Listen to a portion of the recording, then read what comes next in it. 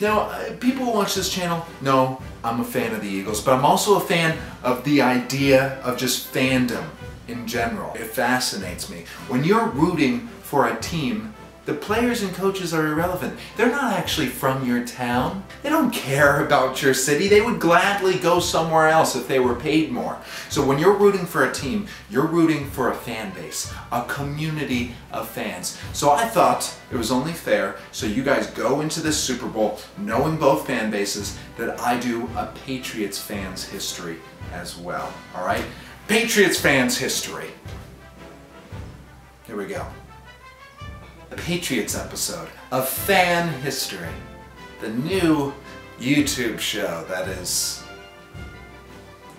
not even mildly successful. So Boston sports has been very successful. The Celtics have done very well. The Bruins have done very well. But as with all East Coast fan bases, the Boston fan base is drawn to misery and depression.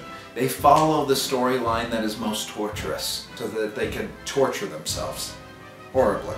You suck, Nova! You suck! The Red Sox started in 1912, and from 1912 to 1918, they were one of the best teams in baseball, up until they traded Babe Ruth, the great Bambino, over to the Yankees in around 1920.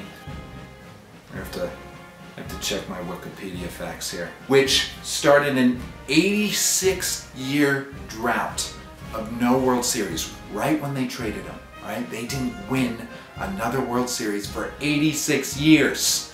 Well, to say that I'm not happy about the state of the team right now would be an understatement. This team sucks. It was painful. It was brutal. And then finally, in 2004, they win the World Series, and it's unbelievable.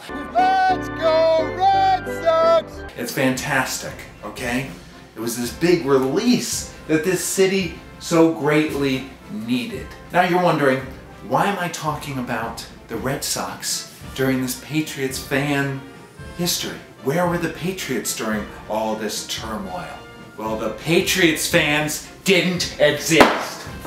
They didn't exist. I can't find anything about Patriots fans before 2001. Tough guy, huh? So, you don't believe me?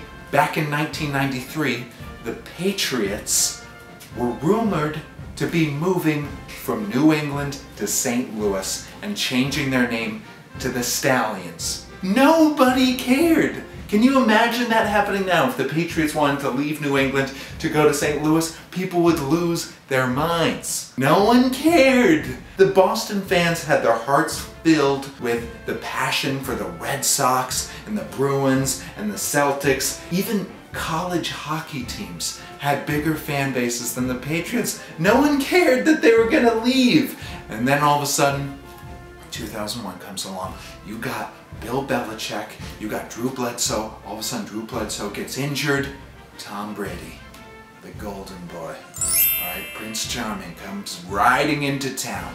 And he offers the city of Boston a chance to finally be winners without 100 years of ups and downs and tortured souls, okay?